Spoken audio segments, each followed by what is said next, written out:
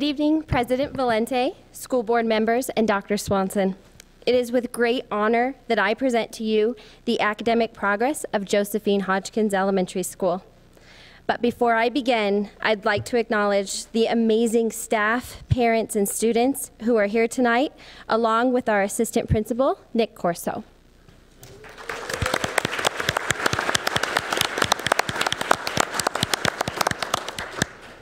At Hodgkins, we are a Leader in Me school, where we practice the 7 habits of highly effective people by Dr. Stephen Covey. We have had a ton of positive academic movement at Hodgkins over the last year, and I'm excited to share our action steps that we feel will ensure the sustainability of our academic progress. But first, a little bit more about us. We have a very diverse population at Hodgkins. We have levels 1 through 5 with 4 full-day kinder classes, 3 half-day preschools, 1 full-day preschool, and 3 special needs classrooms. Each and every one of our students is a leader who possesses their own unique genius that we have the honor of helping them discover and unleash. By using Habit 6, Synergize, we can accomplish great things. This is a short video clip of when we met as a staff to celebrate achieving performance for the very first time at Hodgkins. Each of you has your own why that keeps you here in W.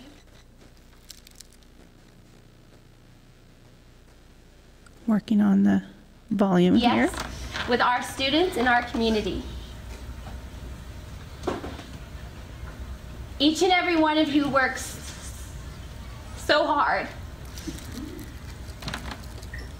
It gives me great pleasure to be able to tell you that this year on the performance framework, you and our students have earned the right to call yourselves a performance school.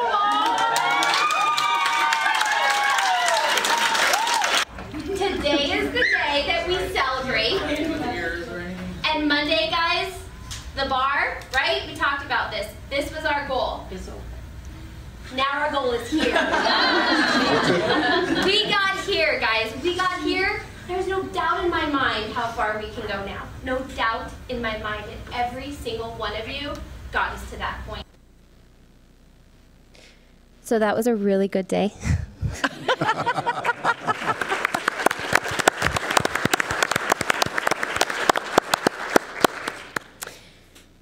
As you can see on our school performance framework, we've received over half of the points eligible for academic growth. And although we celebrate the success in the growth area, we know that we need to continue our efforts toward the academic achievement goal for all of our students.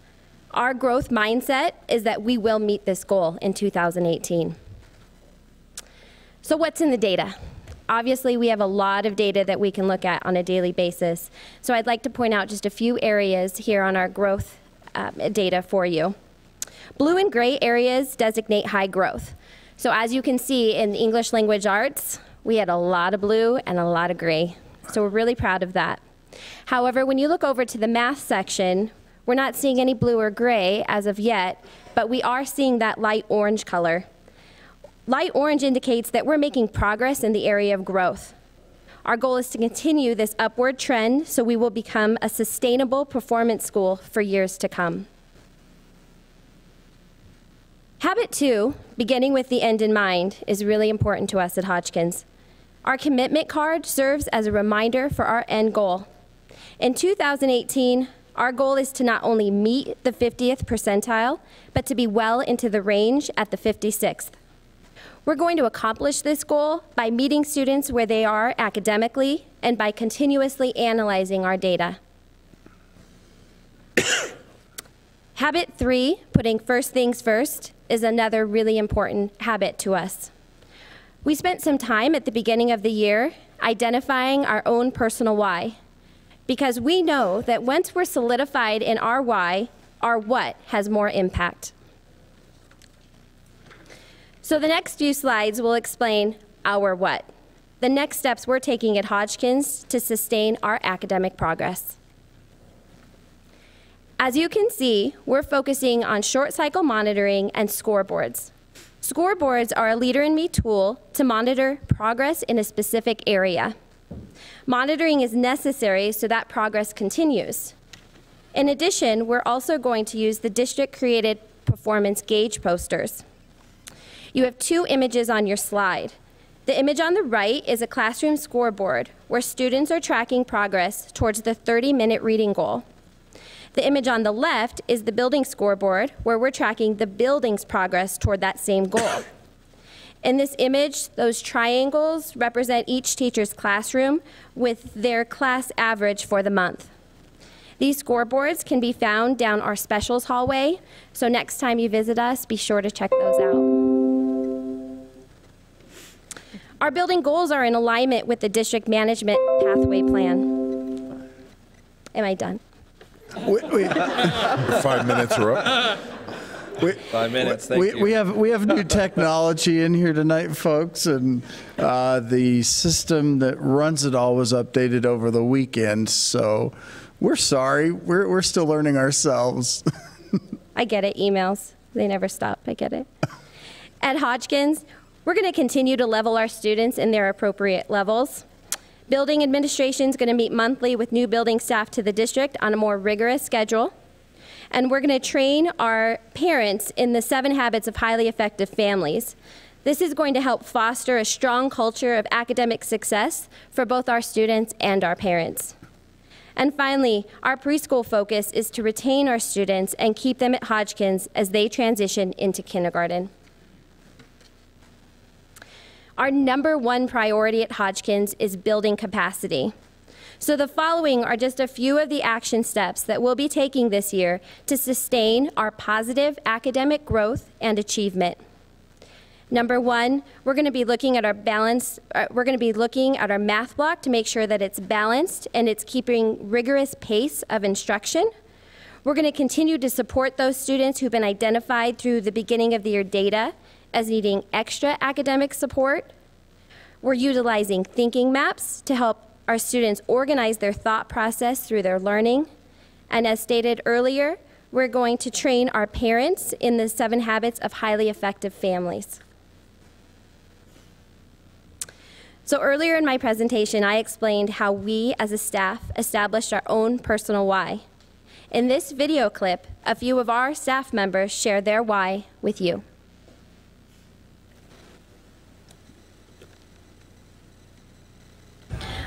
My why is that I am committed to meeting every student at their level, getting to know their individual and true needs, finding their genius and strength, and celebrating their accomplishments and their leadership abilities. I went through this district and came back, and just the joy that I have every day walking in, these kids just, I cannot believe how much energy they give me. There is never a day I hate coming to work, and when these students get something, it makes me feel so good to know that I had a part in that. I teach at Hodgkins. I love the staff. I love the students. I feel like I can make a difference in these kids' lives every day. That's why I come to Hodgkins. It's why I teach, and it's why I love these kids in this community. The reason I teach in WPS and in our community is because it makes me happy.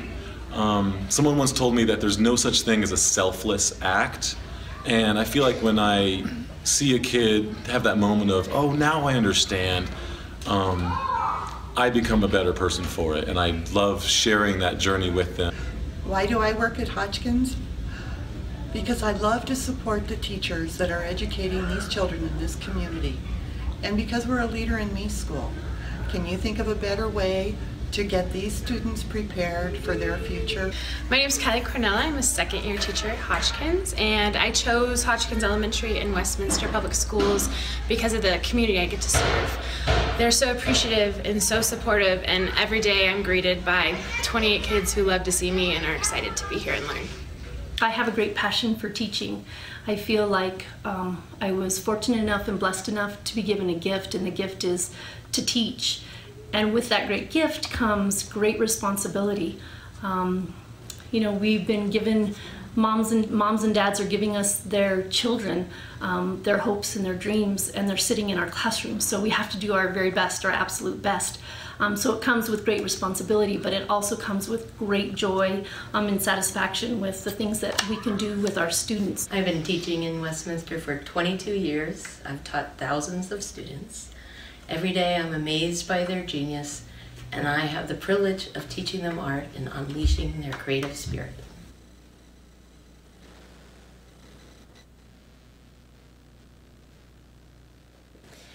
Thank you for allowing me to share Hodgkins with you. I'd be happy to answer any questions that you may have. Thank you. The first question, what is the proper pronunciation of your last name?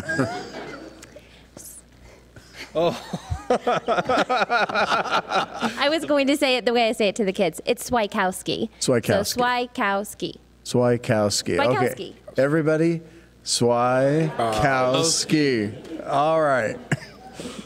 Formerly known as Velasquez. All right, gentlemen, what questions do you have? One quick question, and it's something that I've noticed every time I've been in the hallways at Hodgkins, as well as when we do the showcase.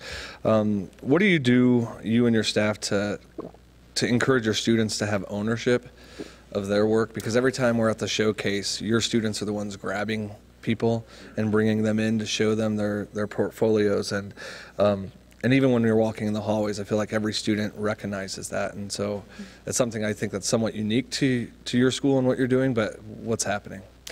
So for us, there's leadership in two different areas, for your academics and as well as just your own character. So as far as academics are concerned, every student, pre-K through level 5, including our centers, all have their own leadership notebook. So if you come to our building, make sure you call it a leadership notebook, because when you ask them for their data notebook, they have no idea what you're talking about, even though it's the same thing.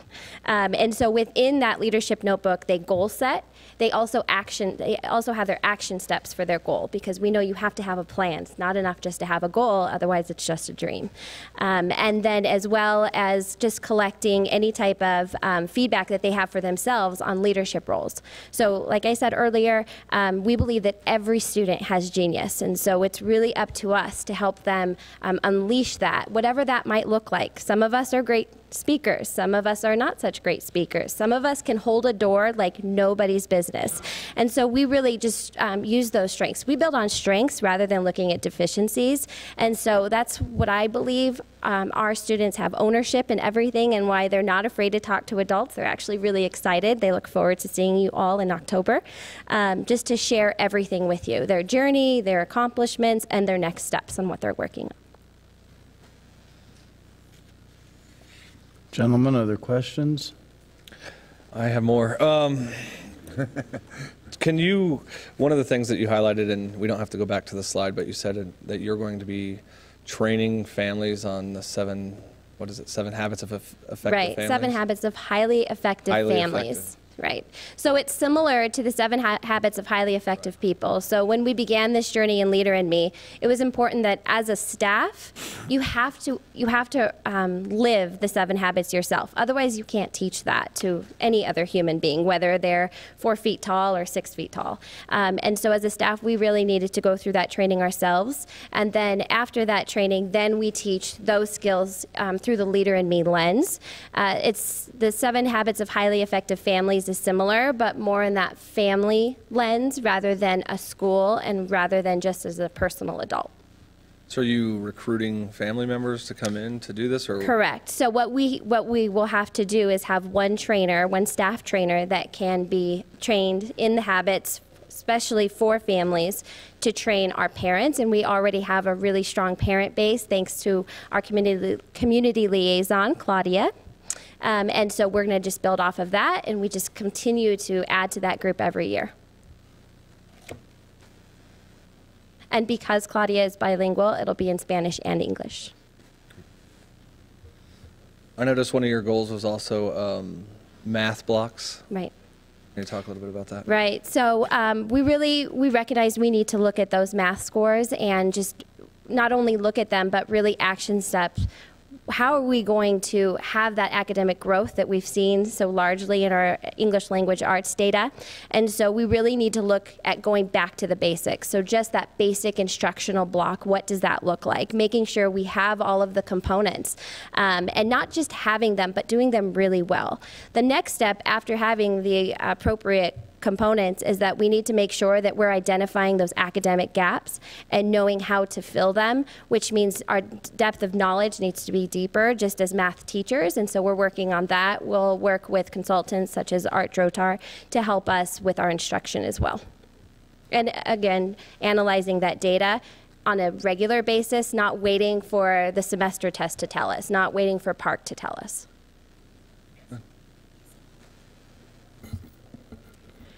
Other questions? Dr. Swanson, tell us about the easel. I'll bet Ms. Swieckowski can tell us too. You'll be seeing these in schools beginning this coming month in October, right, Jenny? They look like speedometers to some extent, but we're calling them performance gauges. And it's going to track our progress. If you've ever been to a fundraiser and you have a thermometer, and you know, as people become closer and closer to the goal, to meeting the goal, you'll see the thermometer go up. That's how these are going to look throughout the year, and they'll be updated monthly based on our assessment data that we have inside the school. So every school will have one, so look for them.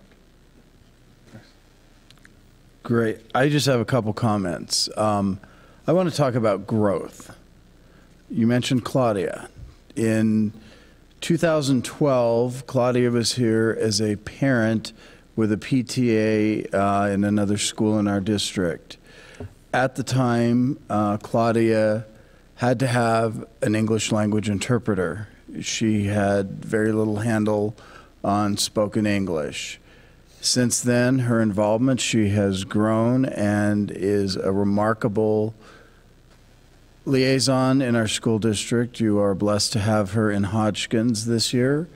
You would never know that English is her second language. That's some pretty impressive growth. And the other growth I want to talk about is at the podium, because at the same time I met Claudia, I met a young kindergarten teacher named Miss Velasquez up at Mesa Elementary. When they were hosting, I was invited by super all things Mesa, Lori Rinkoff, the biggest cheerleader in our school district, to a parent night because I'd asked the question about our competency system, or as it was known at the time, standards-based. And what we're doing now is even different from that. And I said, I don't get it.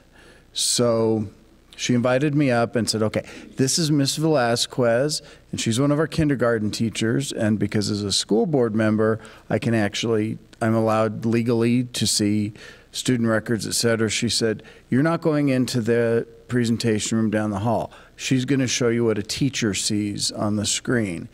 And it was remarkable and eye-opening to see how the systems, how the tracking worked. I looked at the one record and I said, this student seems to be doing very well here, but there's a big drop-off. I said, is this student dyslexic? And she said, you just got it. And it was so obvious to somebody looking from the outside. But watching the growth from somebody who was a young teacher at the time, in 5 years' time to be a remarkable principal, leading a performance school with a fantastic staff, well done. Keep it up. Thank you.